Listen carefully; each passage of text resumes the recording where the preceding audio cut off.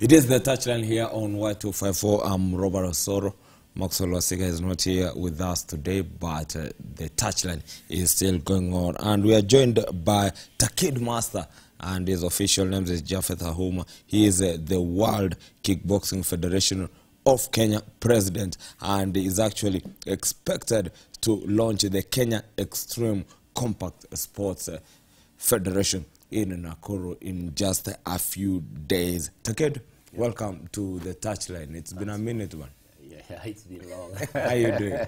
I've been fine, man. Yeah. I'm just looking at you, man. You have been preaching the gospel of kickboxing in the country. How has it been so far since the launch of the federation in the country? Everything has been going well so far, because I can remember now we're in is it 7 months? Yeah.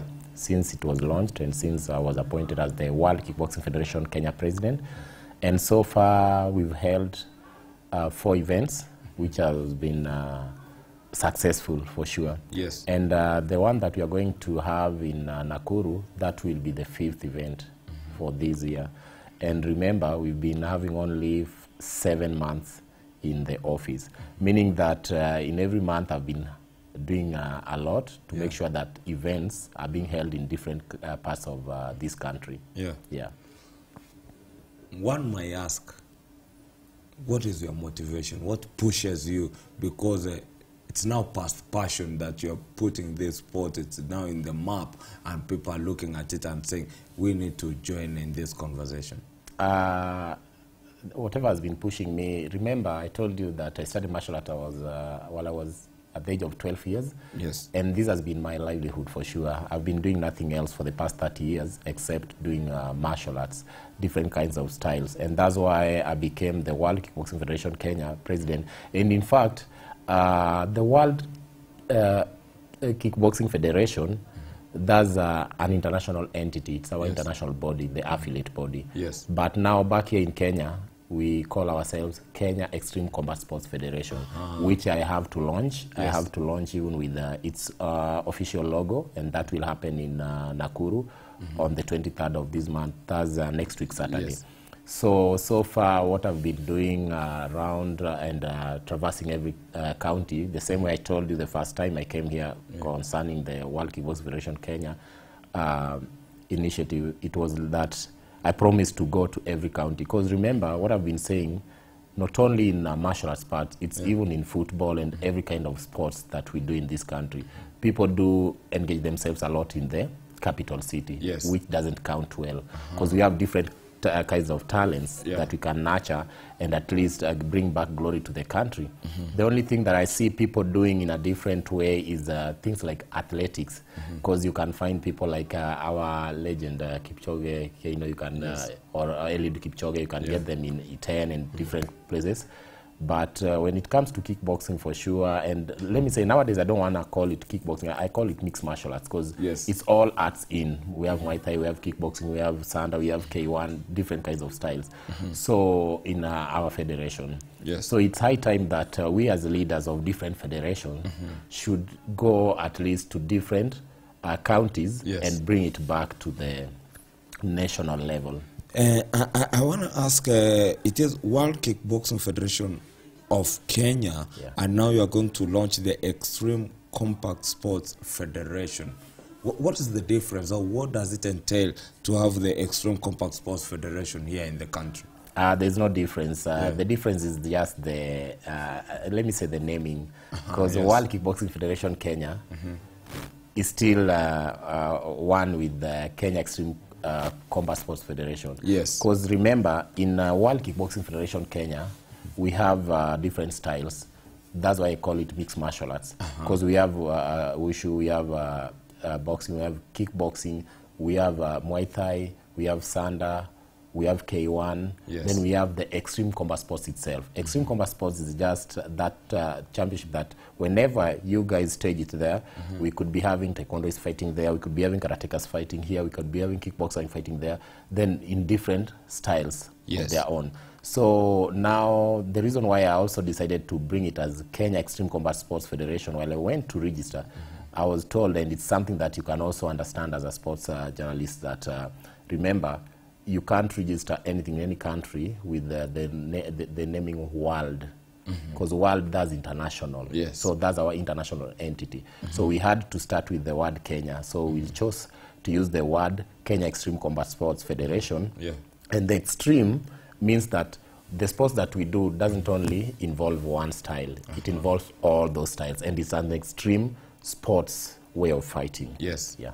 Well, that's a big one. And it will be happening in Nakuru on next weekend. Next weekend, that's Saturday. 23rd. So what are the preparations for next weekend? The preparations are really moving on well.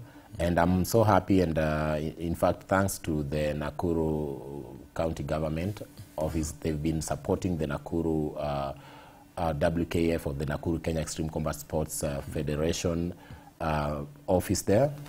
Because the last we had a tournament, it was last month here in Pumwani, Nairobi. Then the Nakuru County clinched the Presidential Cup. It was the first WKF Kenya President's Cup, and they took #1. So they were supported with the county, which gave them the way of transport and everything else. And right now, again, because this is a seminar, you know, it's a seminar, but now the launching is in this seminar. Because I decided that last time we had a seminar in Nairobi, and that Nakuru guys had to come, Homa Bay people, Mombasa. So we also have to take it back to Nakuru, because I decided that every county at least will be hosting an event. So the preparation is moving on well, because we'll be having it at the Menengai Social Hall, which we've been given by the county government of Nakuru. And they've also given us different support that we need, like to facilitate the teams that will be there in Nakuru that day. Second seminar that you'll be having actually in office that is going on to Nakuru. You had the first seminar also. What were some of the lessons that you learned in the first seminar that you'll be taking on to the second seminar? Okay, what I've learned so far is that most of our players, for sure, they don't know the rules. Because remember, in kickboxing or in these mixed martial arts, we bring in different people from different kinds of arts. Because remember, even me, myself, I started with karate, I went to taekwondo, then I came to kickboxing. So it's a mixture of punching 50% and kicking 50%. So what happens here is that I've come to realize that even our referees, the officiating is in a different way, for sure. We still low, and we have to go a notch higher so that we can reach these international levels. Because you see, if our players can be participating here, you have one referee who is a boxer, another referee is a taekwondoist or a karateka. He's only good in managing the kicks counts. Yes. The boxer is only good in managing what? The punches counts, which won't help a lot. So we need to come up with something and train them so that they could know what the rules are. Then another thing with our fighters, somebody might be a Muay Thai fighter, somebody might be a taekwondoist, somebody might be a boxer, or different kinds of styles. Then when they come there, we have to let them know that even if we call it mixed martial arts, it's not all about grappling or anything. We need to use the techniques that are required there. If it's full contact, if it's light contact, semi-contact, we need to go as per the rules and the regulations in the tournament. So if we do that, at least we'll be enlightening our fighters, and they'll be knowing what should be used and at what time in there. So, because very soon, our focus now, my focus as the president is now going international. Yes. And we should be starting with places like Tanzania, Uganda, we have Rwanda around, we have Ethiopia. Then now we moving more internationally. So for us to do that, we must reach that international level and standard of officiating. And also for our players to know the different kinds of styles that they are doing and the rules that should be used in the ring. Well, that's a big one that will be coming on in Nakuru on September the 23rd. That is next weekend. And some of the advantages that you have gained from these seminars that you have been holding all around the country. Oh, yeah, the seminars are just two, but I'll call them events, because we've had a successful seminar that was in Kayole, and it went on successfully. The teams were many there. Then again, we held another tournament. That was the first tournament. It was in Nakuru County. It was successful. The third one was joint training for Nairobi County clubs, which we did in Kangemi, was successful. Then the fourth one was this President's Cup that was last month in Pumwani, that was here in Nairobi. Now the fifth, which is the second seminar, will be on the 23rd, next Saturday, in Nakuru. And what I've gained a lot is that the clubs have really added so far, because I have like 17 clubs so far, and I have 200 players. 45 of them are ladies now, and you see in different kinds of martial arts, if you go and watch all these martial arts, you can find out that there are no more ladies involved in these kinds of martial arts sports, or let me say combat sports. But so far in kickboxing now, or let me say mixed martial arts, ladies have really joined it. The kids have joined as young as 5 years and above. And we've had different clubs joining us, like in Nakuru we have Kivumbini, we have Menengai, not Menengai, we have Kivumbini, we have Flamingo, we have Red Hawk. In Mombasa we have Diani also. In Nairobi we have a lot of clubs, you see. So meaning that there's been a plus in this. Then we've been having people also coming on board to support us. Like now we have people from Bavaria, even if they are not sponsoring that big that people might think, but there's a way they are sponsoring us and they've been supporting us, you see. So if we look at all these in a span of 7 months, we've gained a lot, and there's been a lot of positivity. Your aim is taking this sport to the grassroots level, and you know Nakuru has been a mainstay when it comes to boxing in the country. You talk about Nakuru, you'll be talking about boxing. Kangemi Social Hall is a big place, Pumwani, and all those that you have been talking about. How are the people? Are people receptive to it? Are the youths actually embracing the sport itself? Yeah, the youth have really embraced the sports for sure. And you know, they had embraced it even before some years back. The only problem that was there, not only in martial arts, it's in every kind of sports, the leadership. That's what I can say. And remember what I told you the first day I came here is that me as a president, I've been a fighter. By the age of 17, I was in the national team for Taekwondo. I've played for karate. I've done everything concerning martial arts. So I know the pain that all these players can go through, or they've been going through, you see. So their well-being is everything to me. Because I always say that if there were no footballers, there would be no FKF or FIFA in the world. If there are no fighters, we won't be having boxing, Taekwondo, kickboxing, anything else. So we need to take care of these fighters first, before we take care of us as the leaders. Because if there's corruption in any institution or any federation, there's no growth. And these fighters will start using drugs. They'll be like, you see? So they won't be having any hope or positive thought against any kind of sports. So if we could manage the way I'm trying to do it, or not even trying, I've done it for sure, for that span. So number one, Nakuru, for sure, is a hub of fighters. Even right now in kickboxing, Nakuru has like almost 100 fighters, you see, and they are good for sure. So to me, I'm trying to plan and talk to different people from Mombasa and even Homa Bay, because we have clubs in those places also. They should also at least try copy what Nakuru has been doing and make them reach such a level. Because remember, on the 28th of October, we'll be having national team selection, and it will be here in Nairobi, which I'll come back and say where exactly.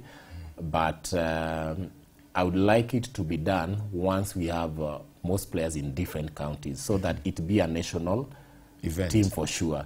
Not only that, national team is from Nakuru and Nairobi and maybe Mombasa. That won't work well. So I need a clean national team that can really effectively represent our country as the ambassadors. You have actually been basing it in Nakuru, Nairobi. Are we going to see Mombasa, Nyanyuki also? Because Nyanyuki has got a very good club also in that side. Are we going to see also taking it onto that side of the country? I'm going to take it soon. Because like in November, I'll take it to Mombasa. We'll have a tournament in Mombasa, which I'm yet to announce also. And we are visiting Homa Bay also. So this year, we must have visited all those, let me say like 4 or 5 counties. And trust me, it will happen. When it comes to sports, everything that we have to talk about, we'll be celebrating 100 days in office, actually a year in office for the sports ministry. Honorable Ababu Namwamba, he'll be on Channel 1 on Monday to talk about the achievements of sports here in the country. But the key question is usually, as a federation, are you aligned to the Sports Act 2013? Yeah, I've been pushing hard. Remember this, Yeah. even if you go for registration, Yeah. it doesn't just come out once. You know, it takes 120 days Yes. for you to be given the certificate. But again, I do say that it's not only about certificates, it's all about what you do Yes. and what the sponsors or even the government itself can see you guys pushing on, then they could recognize you guys.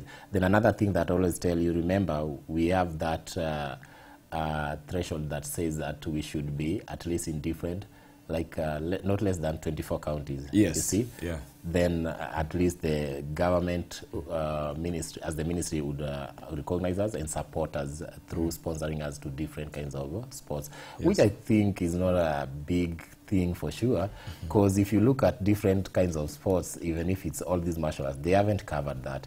But what happens is that they've been engaging themselves. Example, Tongil model is there.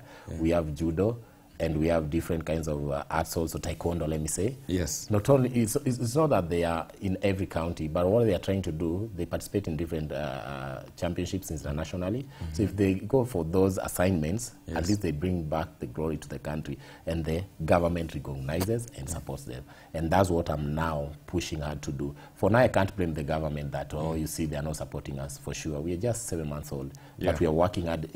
For whoever who has come around World Kickboxing Federation, Kenya Extreme Combat Sports Federation, thinks that it has been there for like many years. Okay, my face has been there because I've been there in the other office. So I'm still running the same thing, but in a different office and different position. The main aim is usually, as a federation, to be affiliated to the National Olympic Committee. Are you working on that? That's a good question. Remember, Olympics is something friendly and peaceful. With kickboxing, they do say that it's a rough, or let me say a tough sport. Yes. Yeah, it's a sport, but in a way, it's a bit, people do think it's brutal, but not. Yes. So remember, even recently they were talking about removing the boxing part of, not to participate in Olympics, but I don't think that will happen. I'm praying that they just let boxing stay there. But for kickboxing, we can't be in Olympics yet, because there are a lot of rules that will be. So if you look at taekwondo, if you've been watching taekwondo some years back while we guys were fighting, we used to knock people down, we used to fight hard. But now if you look at taekwondo, it's like demo. The reason why they did that is it's because of the rules that are needed to govern the Olympics. So for us, we can't be knock. No. Well, it's a tough one, considering that the Olympics is coming your way at the 2024. It's actually 1 year around the corner, and Kenya will be there. But it was sad news yesterday as Elizabeth and Diego did not manage to defeat El Hadji Marek of Morocco to get a chance in the heavyweight category to represent Kenya, and that chance has gone to El Marek of Morocco. Tough for us, but we have to fight another day. But let me tell you for sure, I respect Elizabeth and Diego. Yes. We are good friends and close friends, and we work together in different parts. And she's been training people well there in Kayole. She's been with us as the federation also, pushing to at least give back to the society. Remember, she had an accident some years back, bad accident, and people thought that she wouldn't make it back. Remember, from that fracture of the leg, she came back and she took the silver position. And it's like being rivals, the two of them. And actually, they've been rivals. They are the best of the best actually in Africa But now. to me, I still say that Andiego is the best. I still say that. Remember, she was the first Kenyan lady boxer to represent us in Olympics last time. So she's a good ambassador in boxing and such an humble lady for sure. Your final word? Final word is just this. People are in Nakuru, or whoever who could join us through to Nakuru on the 23rd. That will be next week on Saturday. You are free to come join us. Come learn more about mixed martial arts. We'll be there in Menengai Social Hall. So, guys, come support us. And for any well-wishers who are seeing us working well with these, come support us and let's make a good national team. These are our future Adesanyas, Conor McGregors, and Nganu. So let's support each other. Let's come up and do it as one. Yes, we can, guys. Yeah. Well, that has been Takid Master, the World Kickboxing Federation of Kenya President, talking to us here on the touchline, considering that they'll be launching the Kenya Extreme Compact Sports Federation in Nakuru later this month, actually next weekend on the 23rd. I'm Robert Osoro. Let's enjoy some Rugby World Cup, considering that it is going on in France. Can the Springboks retain the Rugby World Cup? They'll be playing Romania later today. But also, we got the international break that happened this weekend. Kenya lost to South Sudan, won in Qatar, 2-1, lost to South Sudan. What does that say about Kenya? Also, we have got the running in on who is going to be becoming the next Football Kenya Federation President. We've got the former SECAFA Secretary General Nicholas Musonye is also put his hands on the race. He'll be racing there against the former Football Kenya Federation President Sam Nyamoya in that category. But also we've got Extreme Sports CEO and founder Hussein Mohammed also in that category. We'll be talking much more when it comes to football with Mike Simiyu and Eric Aganya when we come back for the Fan Zone.